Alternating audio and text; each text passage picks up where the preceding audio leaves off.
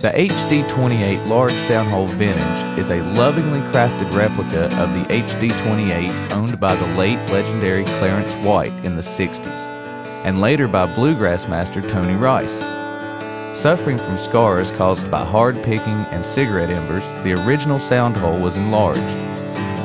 A further modification entailed replacing the original fingerboard with a longer, bound Gretsch without position markers. This recreation is crafted with a solid Sitka top with aged toning, solid Indian rosewood back and sides, a modified V mahogany neck, fine herringbone top inlay, and chrome Goda tuners with butterbean knobs.